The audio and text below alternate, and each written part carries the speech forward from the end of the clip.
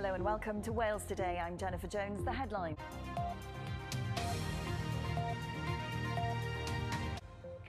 Good afternoon, Prynhawn Da.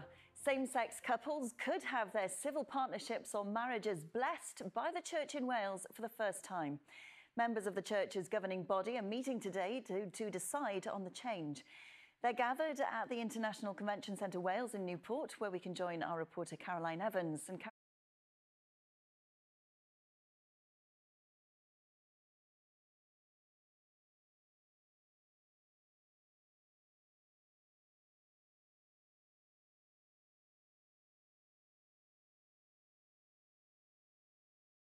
But Caroline, is this expected to pass today?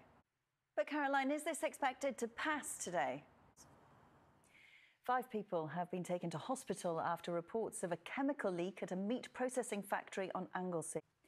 The latest coronavirus figures by Public Health Wales, which cover a 48-hour period, show an eyewitness has described the terrifying experience of seeing a fire take hold of a family home near Aberystwyth.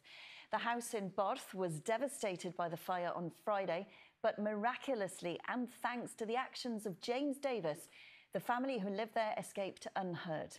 45 firefighters were sent to tackle the blaze, as Craig Duggan reports.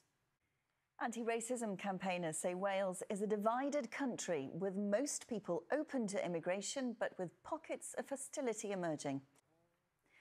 The current women's world champion in wheelchair motocross is campaigning for her sport to be included in the Paralympics.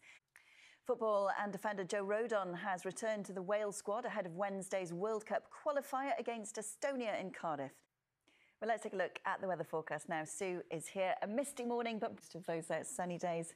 That's all for this lunchtime. Nick Savini will be here with a full roundup of the day's news at 6:30. But until then, from all of us on the programme, thanks for watching and do have a very good afternoon.